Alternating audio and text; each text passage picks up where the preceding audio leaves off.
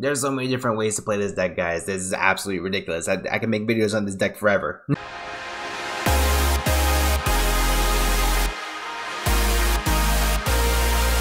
What is going on, you guys? BashtianYgo here. We're back again with more Fire Kings. Fire Kings structure deck is going to be dropping soon, guys. I believe OTS stores should be getting it this Wednesday, so by the time you guys see it, should be getting it tomorrow for OTS stores.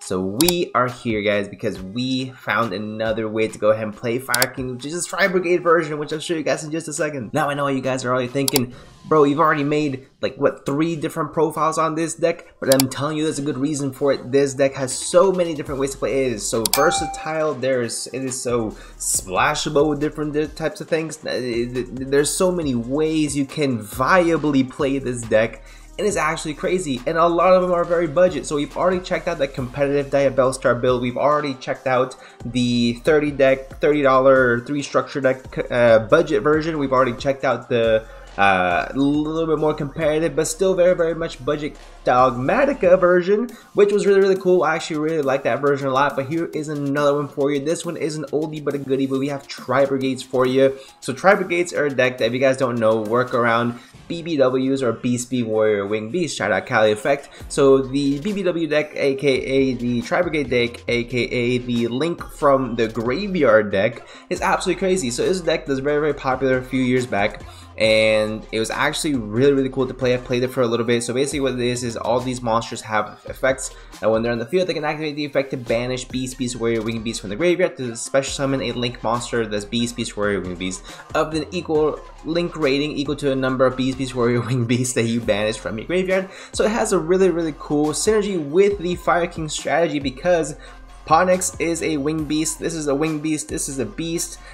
The types match perfectly with what BBW / Tri-Brigade wants to do, and I think that's absolutely crazy that not more people are talking about this deck. Now, I originally heard about this from El Exordio Duelista. I don't know him, I just saw his video and I was like, this is really cool. So I want to go ahead and emulate a style of build in that sense. So I think the Fire Kings really benefit from having, again, consistency is the biggest issue with the deck, and having additional access to other types of interruptions. So Dogmatica has additional interruption for you, the Bellstar has a lot of consistency for you, and I think this adds a little bit of both when it comes to Tri-Brigade Fire King builds. So let's go ahead and go through it, and I'll show you guys exactly what I mean. So of course we played 2 copies of Garunix, 3 copies of Kirin, 3 Ponix, 1 Arvata, 1 Human, and 1 Barong, which actually does differ from our previous builds, because previously we were playing multiple Arvata, multiple of the Barong, because you have to play Fire King or Fire Formation Tenki,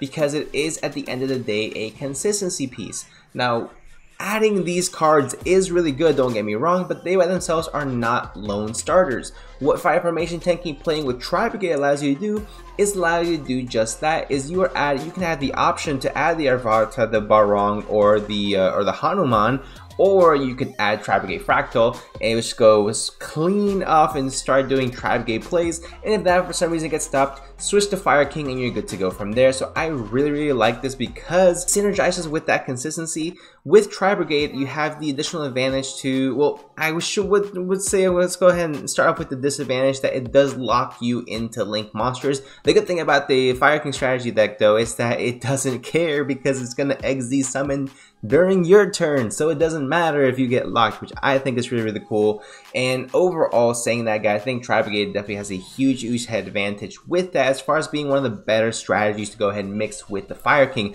I'm just upset at myself for it taking so long for me to find this deck. So we have 3 Tri-Brigade Fractal, 3 Kitt, 1 Nerval, 1 Karas. Really all you're going to need, because 1 search off your Nerval is going to get you full everything you need. Wait, 1 copy of DD Crow. Very clutch Tri-Brigade move, because you are able to go ahead and search this guy out, so why not play him? He's fantastic to counter. It's really high potential top tier decks. It can mess with Rescue Ace, it can mess with it. Well, actually, it really hurts Purelli as well. So DD Crow is a really key card in the strategy overall, but what adds additional viability to it is because you can search it out as well, and with a card that affects top decks in the meta, you really can't go wrong with it. Even hurts Unchained, so why not play it?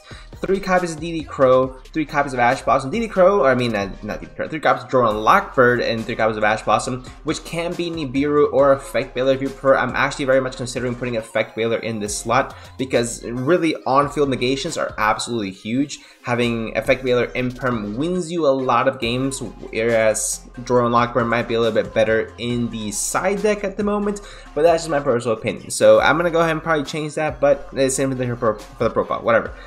For the spells, guys, 3 copies of Sanctuary, the Fire King, 1 Immolation, 2 Fire King Islands still, 3 Tenki, because of course we do have that additional consistency with an additional search target we can go ahead and get, which is a 1-card combo, which makes you 1 Tenki, a 1-card combo as well.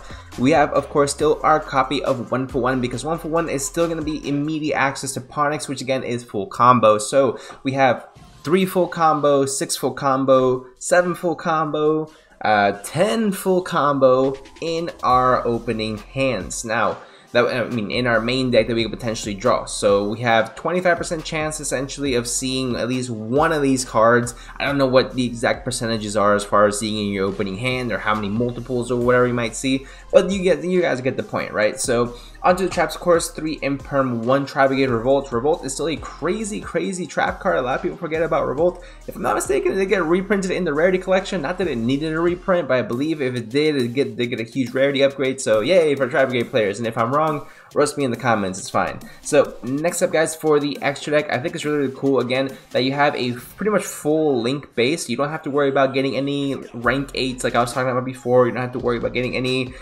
nonsense fusion monsters for Dogmatica like Garura or anything like that. If you guys really want to go ahead and play this version, this is an extremely budget friendly extra deck. In a second, give me a second. I know you guys see the SP Little Knight. Give me a second. So it is extremely budget friendly extra deck for you guys. You play 1 copy of Almirage, 1 Lightheart, 1 Ancient Warriors. This was the cherry on top of the previous Tri-Brigade strategies as well.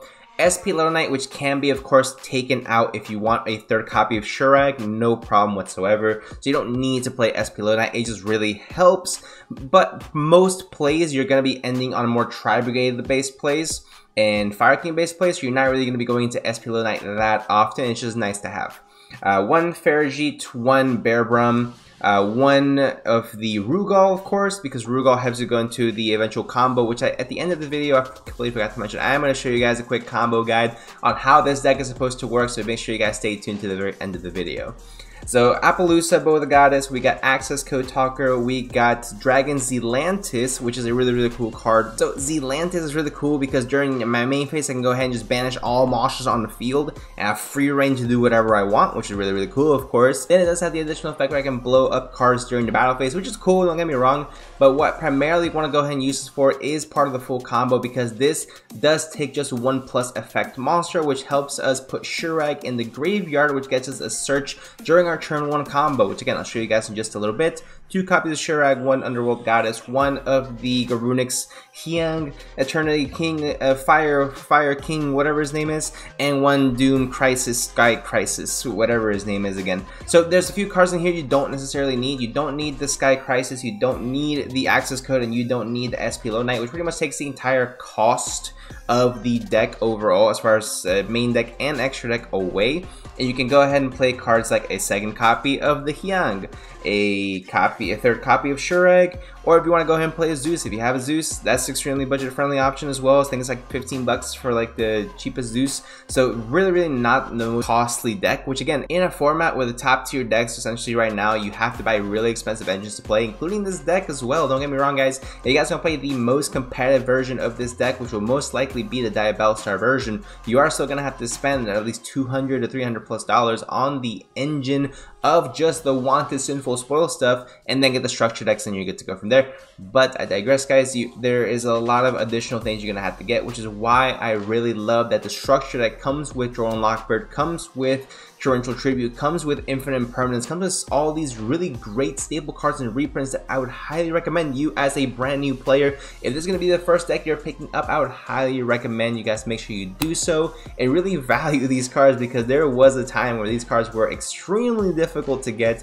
and you guys are getting them all included in your main deck structure deck for absolute, I want to say for free, but of course it's not for free, guys, but is an immediate advantage for you guys. So really clutch. Really amazing move by Konami. But without further ado, guys, that's going to be it for the full deck profile for you guys. So you guys get the full deck list. Go ahead and copy paste if you want. Go ahead and test it out yourselves. But we got some combos to look over. So first up, guys, I'm going to show you how to play with a hand that used to be an absolute brick before. So now that we have the Tenki and the Garunix is only 2 cards we have in our hand. Before, really all we could search was the Barong, Arvata, and really not do anything else from there because there's nothing there that really pops anything. But what you can do now, guys, you can actually search out your copy of Fractal and go full combo with this. So we're going to go ahead and add the Fractal, of course. We're going to activate the Fractal effect in the graveyard, sending it to the graveyard, and then be able to foolish another Tri-Brigade name. So we're going to go ahead and send our copy of Kitt. Kitt is then going to activate, sending our copy of Nerval, and Nerval is going to activate, of course, searching us our copy of Karas. I actually playing, testing with this deck, it really makes me miss playing Tri-Brigade quite a bit. So I mean, the nostalgia is there definitely. So we're gonna go ahead and activate Karas. This is without using any normal summons, of course. Get our big chicken out of there. We're gonna special summon the Karas, and we're gonna activate Karas's effect to go ahead and link summon from the graveyard. If you guys are seeing the Tri-Brigades for the first time, you're welcome. This is breaks all the rules of what used to be link summoning. So we're gonna go ahead and banish our Tri names to go ahead and get our Sheller. And what this is going to allow us to do is be able to link summon into our Shureg. So we're going to go ahead and do just that. And then we're not going to go ahead and banish. We're not going to banish. But this is where Sea Monster or World Sea Dragons Atlantis really comes into play, because you can go ahead and summon this guy out. And Shureg is going to activate its effect to go ahead and search us out a copy of Ponix. So Ponix is then going to go ahead and we normal summon it because we did all this without normal summoning, which is cool. Don't get me wrong, yeah, you're going to be playing into Nibiru hard. But it's definitely worth it if you're able to get your full combo going, I always say. Now, we're going to go into Sanctuary of the Fire Kings. We're going to activate Sanctuary of the Fire Kings, and we already have full access to all of our regular shenanigans with Fire Kings. Is absolutely broken that we can go from a hand that used to be dead to a hand that can go full combo with, well, unless you get interrupted, but whatever. So we're gonna activate Garunix, of course, in the graveyard. Go ahead and special summon. I probably sort of searched out the Kirin in that scenario, but it's all good, guys. I mean, essentially, we're also learning here. We're also having fun. So actually, no, we can actually save this by sending the Barong, and then during our opponent's standby phase, this is all turn 1. So then we go ahead and end it right there. Yeah, I don't think there's anything else we can do. We're going to end it right there. During the standby phase, we're actually going to be able to get 2 cards added to our hand. We're going to get Big Chicken back, or Little Chicken back. And then we're also going to be getting the Barong effect to be able to go ahead and search out a Fire King. So we're actually going to go search the Kirin. And then we're chilling. We're absolutely chilling. So that is a full Fire King combo. We start off with 2 cards in our hand, and we have already full advantage to go ahead and take it from there into our Fire King plays, guys. We already have the double Ponix pop, and that is not bad considering the initial opening hand was absolute doo-doo garbage, and we could not do absolutely anything with it. So I think that's really cool. But that's gonna be it for a basic combo, how to unbreak your hand. Now let's go to combo number 2 so you can go ahead and see a little bit more of the full power of the deck. What of all the hands you could potentially get playing this deck? I think that Kitt, Ponix with a discard, or just another card that we can, not discard, we can put back with the Fergie or Bear Rum combo, I think is absolutely wild. So we're going to go ahead and activate this, we're going to start this off, I should say, by doing some very, very pedestrian plays with our Fire King stuff. We're going to go ahead and get the Sanctuary, activate Sanctuary to go ahead and get the Fire King Island onto the field. And then we're going to activate Fire King Island's effect to pop the Kitt because it is a fire monster. Of course it's a fire monster, why not? So we're going to go ahead and do that to go ahead and search our copy of Garunix. Garunix is then going to activate, no, Kitt first, my apologies, and then we can go ahead and search Garunix, whatever. Garunix can special summon itself for free, and then we're going to get Kitt's effect. Kitt is going to search, no, we're going to send Nerval, my apologies, and Nerval is then going to search out our copy of Fractal. So we're going to go ahead and activate the Nerval effect, chain link to Nerval is going to search out the Fractal. Garunix is then going to pop, and this scenario I think we can go ahead and pop Barong, and then we should be good to go ahead and go from there. Barongs we can go ahead and search during our opponent's turn. Now we already normal summoned, so I do want to go ahead and activate the Fractal's effect to link. So what we can actually do, because we have Wing Beast, we can actually hard summon Fergie, which is pretty cool. Activate Fergie's effect to go ahead and special summon out the Fractal, which doesn't summon in the Link Zone, which is perfect because we're activating the guy's effects. We're going to go ahead and special summon. We're going to summon out a Link 2. We're going to get rid of these two, banish the Tri names, and then we're going to summon out our Bearbrum. So Bearbrum is going to then be on the field. We're going to go ahead and special summon in Appaloosa. Now we can go all three, but we want the fire monster on the field so we can go ahead and guarantee ourselves something to pop with Barong. So it's going to be absolutely huge, although we are getting little chicken back, so you guys get what I'm trying to say. So we're going to go ahead and make Appaloosa. With 2 negates on board, so we're already guaranteeing ourselves 2 interruptions. We're going to guarantee ourselves the 3rd interruption with our copy of Bearbrum. So we're going to go ahead and activate Bearbrum Chainlink 1 and chain block it with the Ferrigit as Chainlink 2. Ferrigit Chainlink 2, the way of the Ash the Ferrigit, that's perfectly fine. Go ahead and put the big chicken back so we still have the Imperm. We're going to search out Tri-Brigade Revolt and put the Imperm back. Again, this is just 3 cards. The Imperm could literally be anything else. So we're going to go ahead and set this. And then when it comes to our turn, we're actually going to be able to go full combo because what we have here, I'm going to go ahead and end it just so you guys can be able to see. During the standby phase, there are going to be some effects that we're going to be able to activate, of course. So we're going to be able to activate the Barong in order to be able to search. So we're going to be able to search out our Fire Kirin.